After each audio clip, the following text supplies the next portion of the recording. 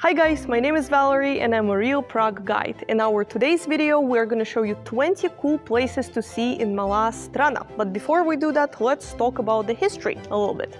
Mala Strana, or Lesser Town in English, is one of the original historical Prague districts located below the Prague Castle. As you can guess by the name, it was started as a small merchant settlement and in the 13th century was given the rights of a town. Even though it looks really cozy and cute, Mala Strana has gone through all imaginable and unimaginable disasters: wars, sieges, floods and fires. Notably the fire in 1541. It started in one of the kitchens of the houses on Malostranska Square, and the fire was so bad it destroyed 1/3 of all buildings here and even reached the Prague Castle. I bet the dinner was awkward in this house afterwards. Well, one good thing that came from the fire of 1541 is freeing a lot of space. The remains of the burned houses were used to extend the riverbank. That is where Kampa Island is now.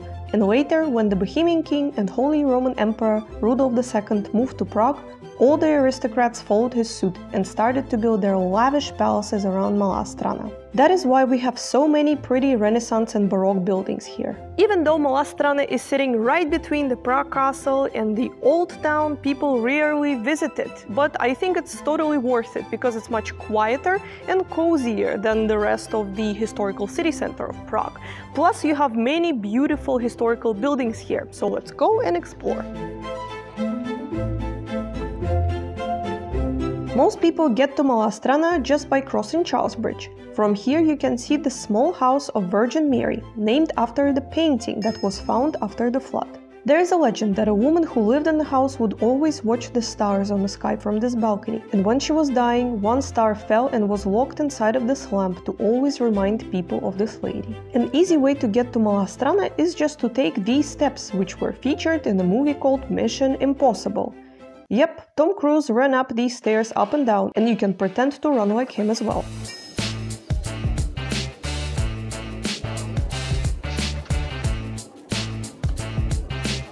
Remember we told you that there were many floods in Prague? Just around the corner from John Lennon Wall you can find this scale with different markings about the floods in the period of Prague's history. In the middle we can see 1890, that's the flood that destroyed the pillars of the Charles Bridge, and all the way in the top 2002, that's when everybody got wet. One of the most searched things in Prague is hidden inside of this church in Mala Strana, the Church of Our Lady Victorious. Inside of this church we have a statue of Infant Jesus of Prague that was gifted here by one of the noble ladies. Nobody really knows how the statue was created. Some people say there was a monk who made it, others say there was Saint Teresa who made the statue out of wax after baby Jesus spoke to her in her dream.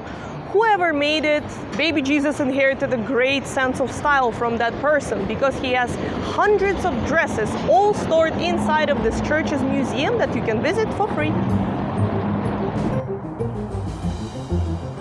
Right across the street we have the Museum of Czech Music. It is part of the National Museum ticket and they have a lot of fun things inside. You can try to play some old musical instruments and listen to the most famous Czech composers. I enjoyed it, even though I'm tone deaf. But right behind it we have another interesting place to visit. It is called Michnov Palace, a beautiful Baroque building that at some point started to be used by Sokol organization.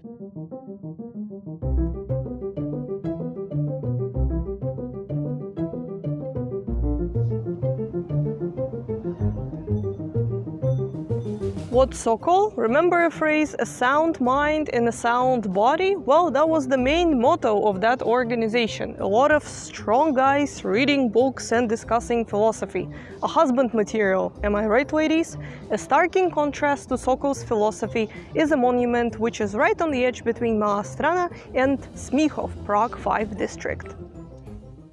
It is the memorial to the victims of communism. Communism in Czechoslovakia lasted from February 1948 till November 1989. During these years, over 205,000 people were arrested, over 170,000 forced into exile, 4,500 died in prison, 327 shot trying to escape, and 248 executed. As these plaques say here. This monument was installed in 2002, but not without controversy. The first president of Czech Republic, Václav Havel, who was a dissident and one of the writers of the first anti-communist manifesto, was not invited to the official opening of this monument. The organizers sent him the invite last minute and he declined. What can be more awkward than this? Maybe mentioning the same place twice in our videos? But we have to mention it again, guys, because it's Vrtba Garden. It's insanely pretty, which is why it ended up on our list of 20 most beautiful places in Prague. Although we strongly believe that the beauty is also on the inside, which is why you should treat your insides nicely and eat good food and listen to good music. For that you can go to Malého Glena, where you can get tasty chicken wings and listen to jazz. No promotion, we just like this place.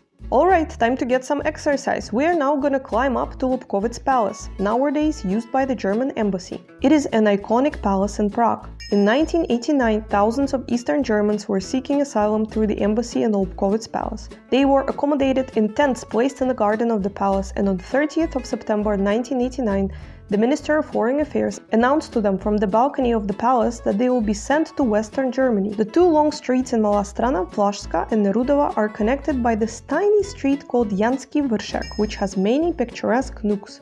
On your way down Nerudova Street, you will find this interesting house sign that portrays Saint Wenceslas. His horse's leg is twisted in an unnatural way that you can see its horseshoe. Horseshoe is an almost universal symbol of luck, but if you would put it upside down, it would actually mean bad luck, which is why they had to break the horse's leg here.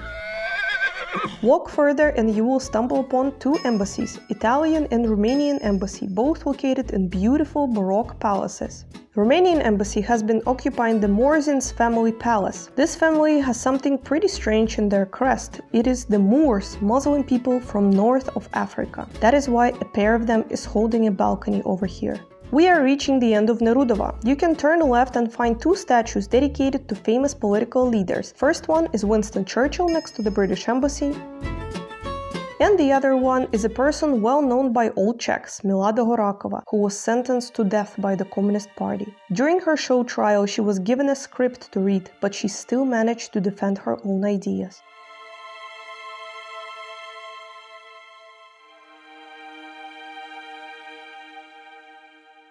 Milada Horáková's story feels especially touching because of her daughter, Jana, who was able to receive the last letter from her mother that she wrote in the prison cell only after the fall of communism. You can find the video of Jana reading this letter and prepare tissues because you're gonna cry. Everybody cries. I think I need a drink. You can grab a drink in the Museum of Slivovice, a damson plum brandy that is produced here, especially in Moravia, where the homemade Slivovice earned a moonshine status. Slivovice is really strong, over 40% alcohol and mainly drunk room temperature. 3 shots and you will meet Czech fairy. Okay, time to visit some gardens. Mala Strana is one of the greenest Prague districts, and of course you can go to Senate Gardens or Kampa, but we suggest going to Vojanovy Sady, which is just around the corner from here.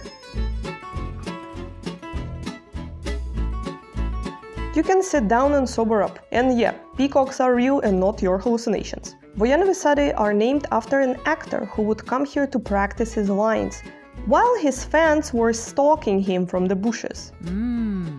We are now next to Chertovka Stream, an artificial canal that was featured in one movie called Eurotrip.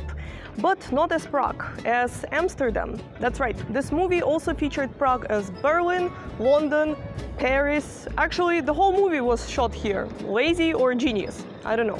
Many people also call Prague second Amsterdam, but that's because of these fake pot plants that they sell here everywhere. Okay, our last stop will be another museum, this time dedicated to a Czech filmmaker and a revolutionary in cinema, Karel Zeman. His first famous film, The Beginning of Time, released in 1955, combined live action, animation and puppetry. In short, the master of special effects was Czech, and his tradition is alive nowadays since a lot of famous movies, such as Wonder Woman, Chronicles of Narnia, Blade Runner 2049, Wolverine, Snowpiercer, The Illusionist, were edited in terms of special effects here in Czech Republic. Thanks for watching, guys! I hope you liked our today's video about 20 cool things to see in Mala Strana. If you did, leave this video a thumbs up and we will see you in our next one. Probably on Thursday.